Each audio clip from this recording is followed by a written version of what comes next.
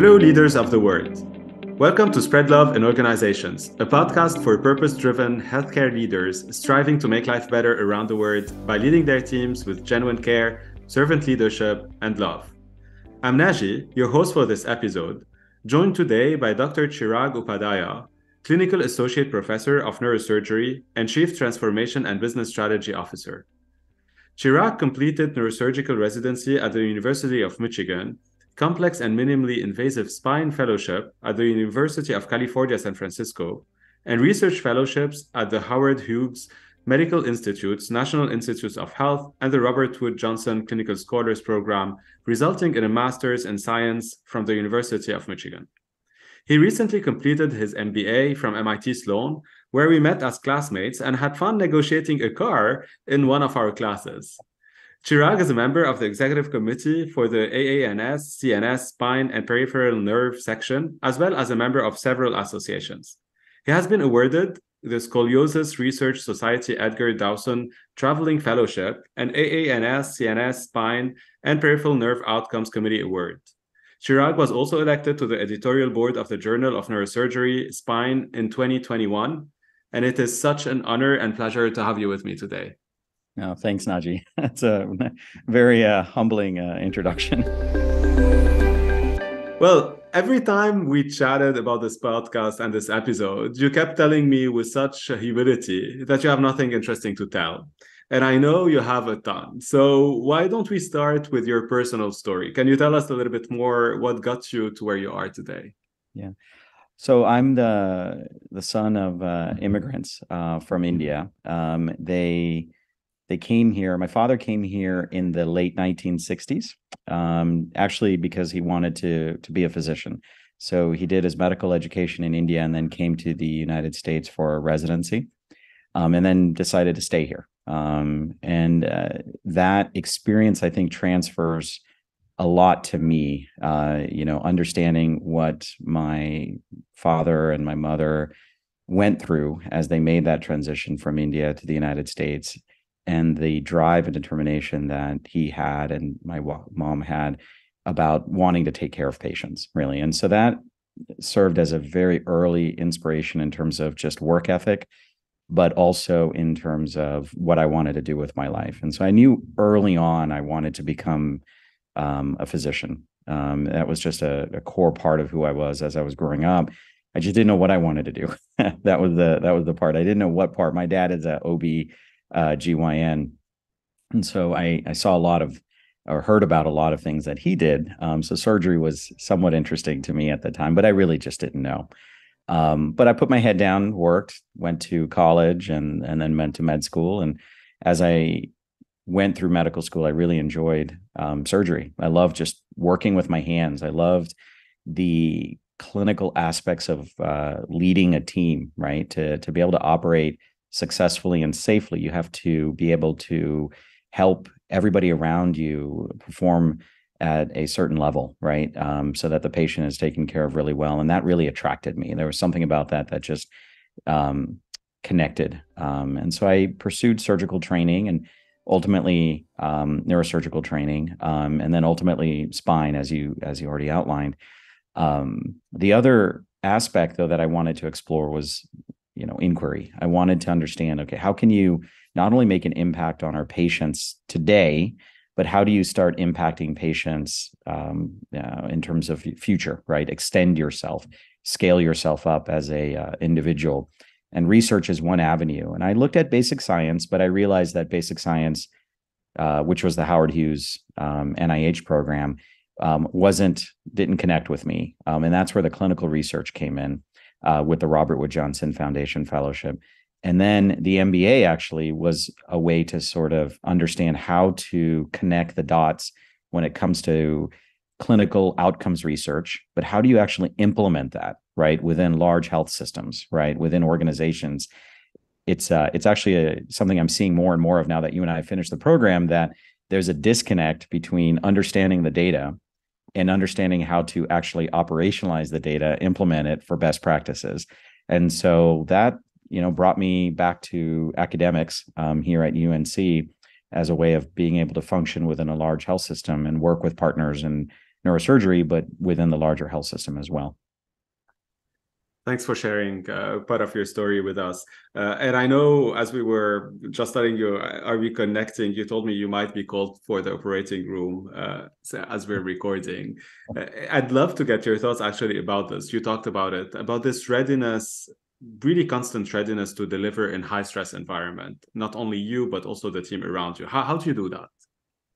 Yeah, so I learned this from my faculty at the University of Michigan. And there's a few factors that I've always taken with me, right? So the first is you have to really be good at your job, right? It's yourself, right?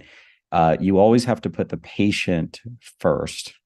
And then the other thing that I've learned in that I understood it from my faculty in terms of the training, and I jokingly say as I grew up in medicine, but it was emphasized in everything we learned at MIT, which is you have to create a safe space for folks, right? And you also have to empower folks, right? So let me give you a small example.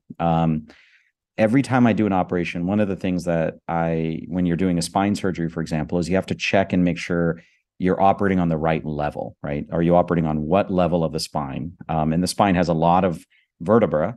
And so if you're in a rush, it's easy to get off one level. And that is something that obviously you don't want to do, right? You want to operate on the level where the patient has the pathology. And so when I check the level with an X-ray, I stop and ask everybody around the room before I say anything, look at the films, double check if that level matches the level that we thought we were going to do from the initial timeout, consent process, and so forth. And I do that for a couple of reasons. One is I want to make sure that everybody's engaged, everybody's part of the team. The second thing is I want to convey to everybody that if you see something that you feel that we're at the wrong level, speak up, say something, right? I want you to say something, right? If I'm driving it completely all the time, then folks are going to be passive part of the process. And I think you can't get the best out of everybody when they're passive in the process versus if you actively engage them in the process. And I think that it makes a huge impact on patient care. And I gave an operative example, but I think the same is very true in the outpatient realm. The same is very true in the inpatient realm. And frankly, from what you and I learned at MIT, I think it's true, outside of healthcare, right? And business as a whole. Yeah, you took me back in time to my residency, and actually we had this issue in an operating room. And unfortunately, after the operation, the nurse told me that she knew, but she couldn't say it because the head of department was operating actually. So, going back to this, how do you lead these teams' efforts? You talked about creating the safe space. How do you do this? How do you ensure there's a safe space? And if I want to challenge a little bit more, I don't know if in your career you had this. Did you build the safe space after a leader who before you actually did not have this culture, and how you dealt with this? I think it was the opposite. I was very fortunate in my career as a trainee, as a medical student, as a resident, as a fellow, to even in the research space, at the NIH, at the Robert Wood Johnson. I think I was very, very fortunate. I was surrounded by mentors who created this environment.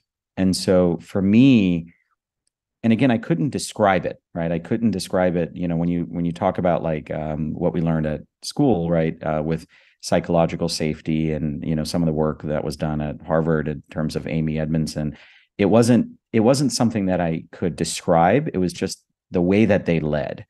And they created this environment where they had high standards. But it wasn't about getting upset with people or getting mad at people or demeaning people. It was about helping folks, setting very high expectations. I think it's, you and I were talking about this, right? Setting expectations, clearly articulating those expectations, so folks know where to go and what they need to do, but then giving people the support and then appropriate feedback, right? And then being humble enough to know that it's a team effort. Somebody has to lead the team, but ultimately you still need the team to work. And that humility was something that also translated across many of the mentors that I've been fortunate to work with over the years. Can you share one of the stories potentially where things might have gone wrong and how you dealt with this? I'm really looking at, those mistakes that can be life-threatening actually in your job. And as you're talking about creating this psychological safe environment, how do you deal with mistakes in a different sense?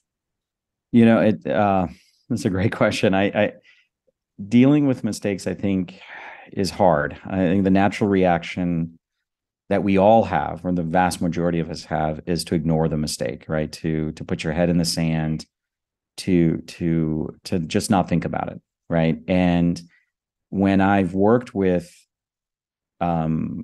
residents, when I work with medical students, younger faculty, I try to explain to them that that's been my initial reaction as well, right?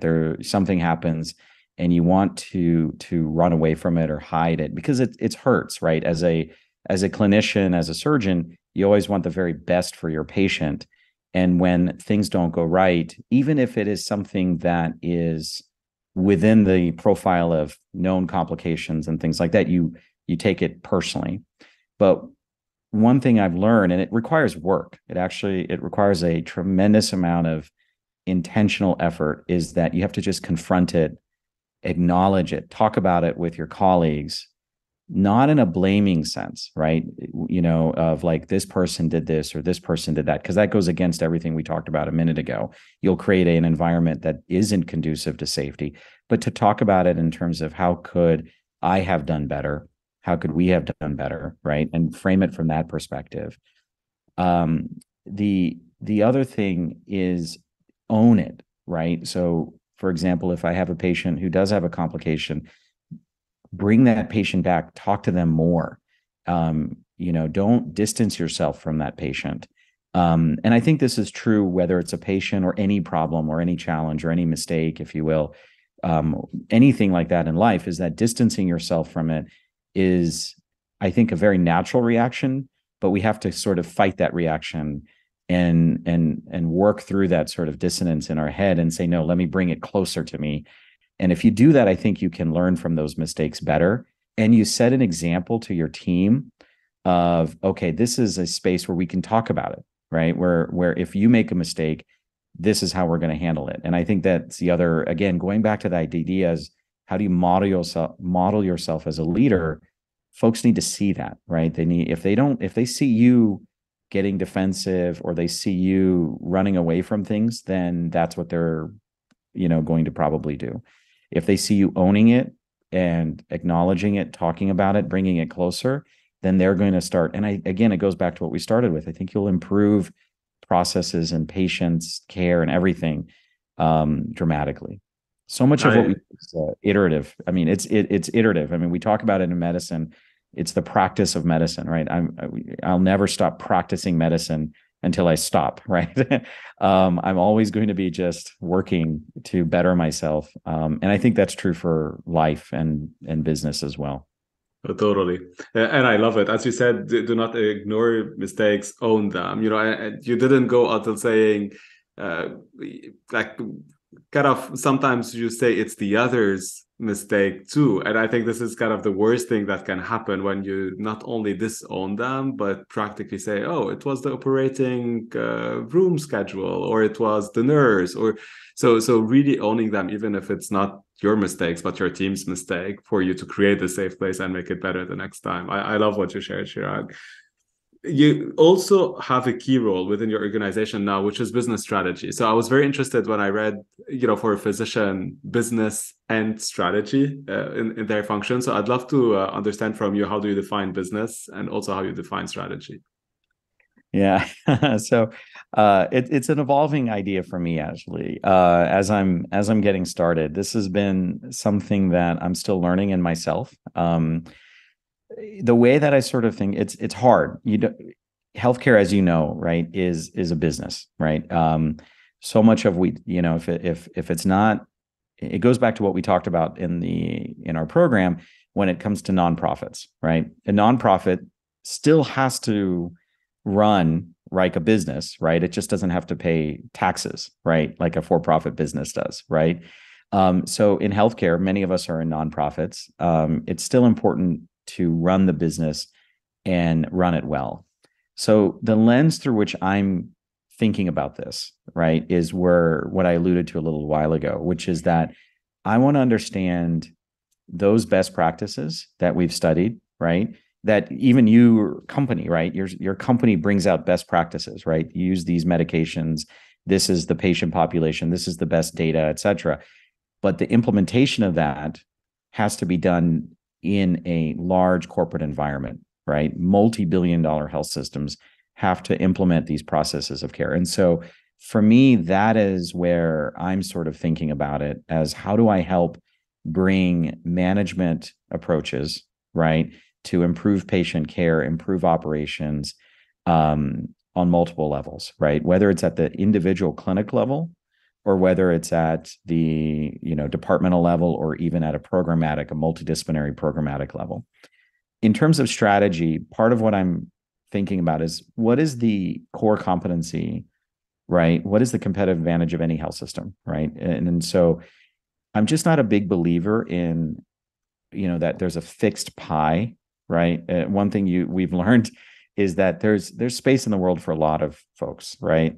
We learn that over and over again with businesses, right? I think about the conversations we had in strategy when it came to like Trader Joe's versus other grocery stores, for example, right?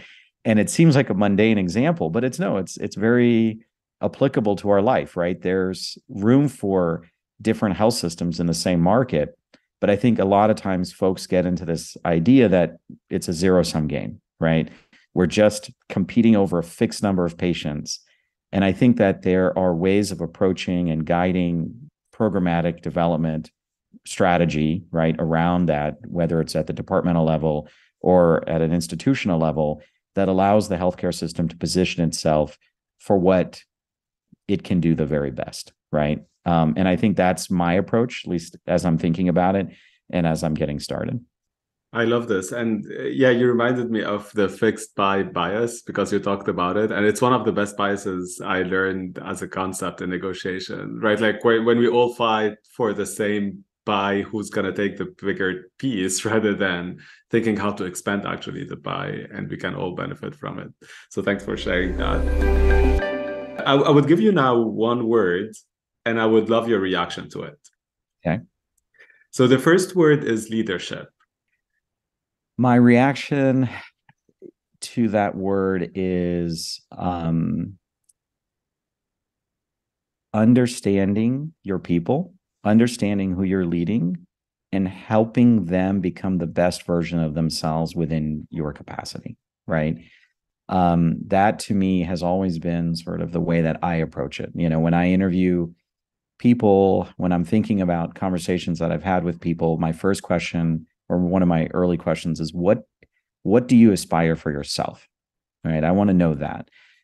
Because if I can help them achieve some of what they aspire, or even better, achieve more than what they believe they can aspire to, right? Then I think you can really engage that person and you're really leading them and they'll be with you, right, through the worst times.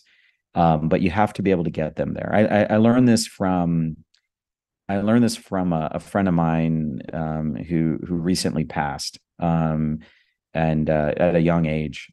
She was one of my early mentors as a resident. She was my chief resident and then faculty, and I leaned on her for advice over the years. Her name was Linda Yang, and just an outstanding peripheral nerve neurosurgeon. But I saw this with what she did. She would help people, everybody, whether it was somebody in the office who, wanted a nurse in the office who wanted to become a nurse practitioner, but didn't see it in themselves. And she did, and she would push them and then support them. And then suddenly they were like, oh my gosh, look what I did. To others who, no, I can't do research. And no, I think you can, right? You can help me with research, and you're not a medical student and you're not a resident and you're, et cetera, but you can do research. Let me show you how you can do research. And this is the impact you can make. I think that's when you use that word leadership, that's what sort of pops into my head. Oh, thanks, Chirag. And I'm sorry for your loss. And you're touching a key point of mentorship, coaching, which is also part of leadership. What about transformation? Transformation. I think the word transformation, the word that comes to my mind and the ideas that come to my mind are around empowerment, right? I think transformation is an opportunity to really empower people to move to the next level, right? To break the status quo, right? To rebuild, if you will, in a sense.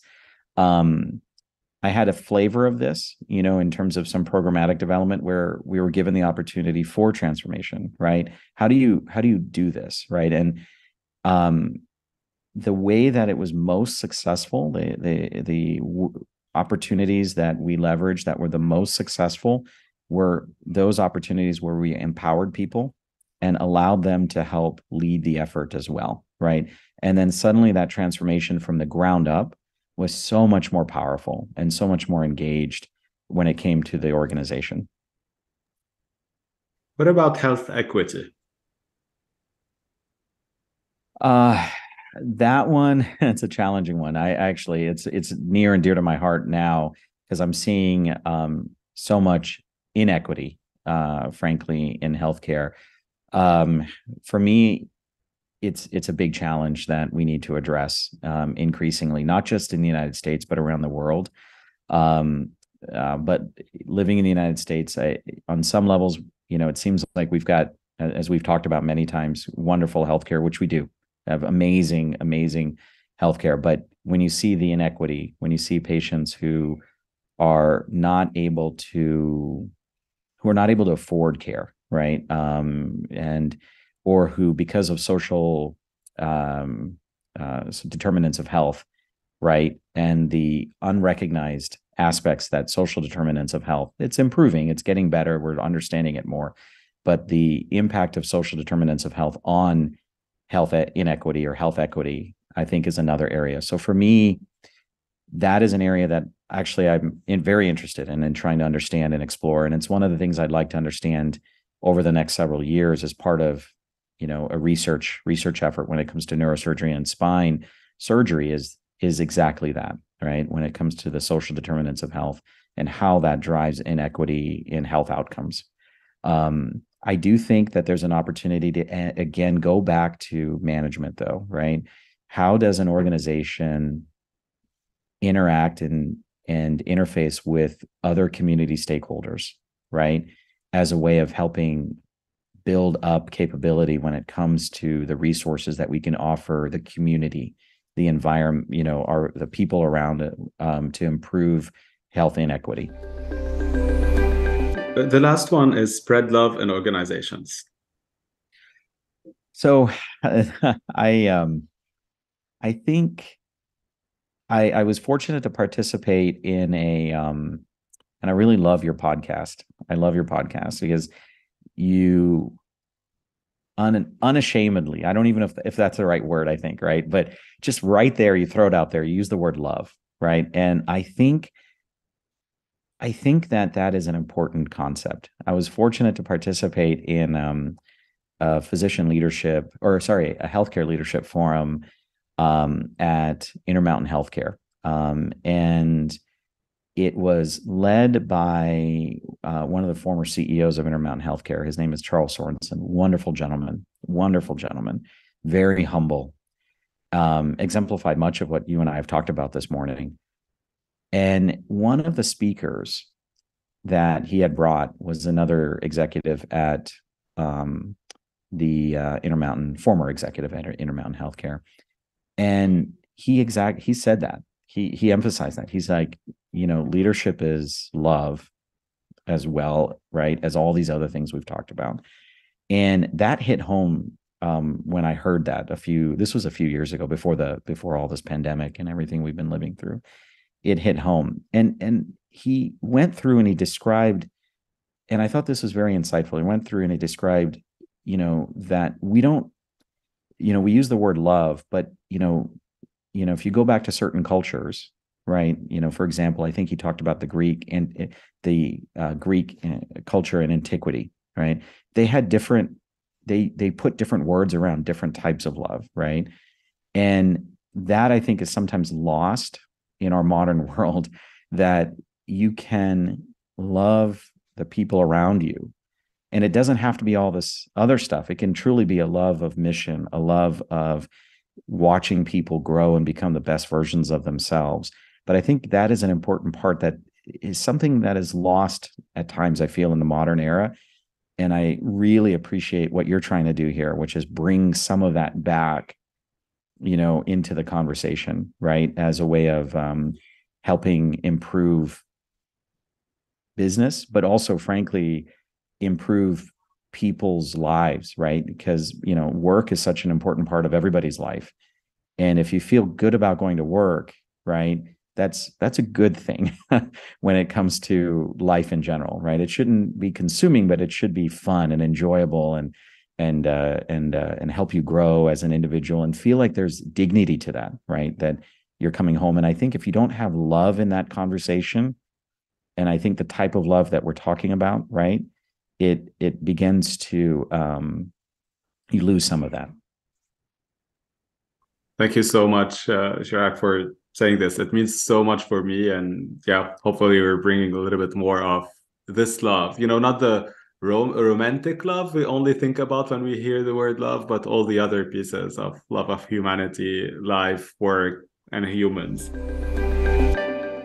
Any final word of wisdom for healthcare leaders around the world?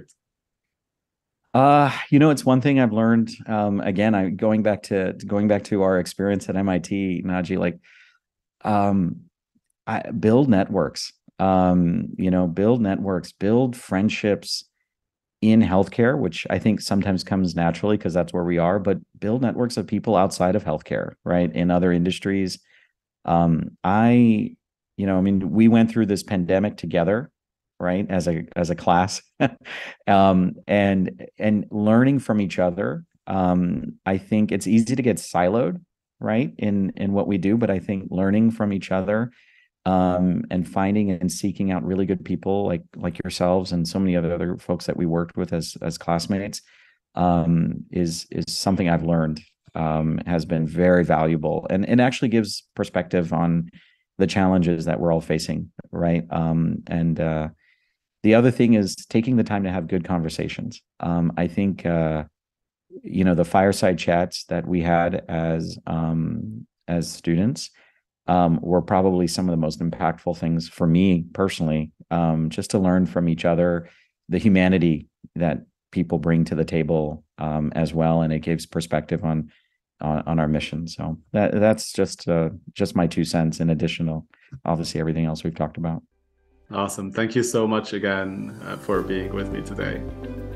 Thanks, Naji. It was a pleasure, and I look forward to seeing you in person here in next month. Thank you all for listening to Spread Love in Organizations podcast. Subscribe and connect with us on spreadloveio.com or wherever you listen to podcasts. Most importantly, spread love in your organizations and spread the word around you to inspire others and amplify this movement our world so desperately needs.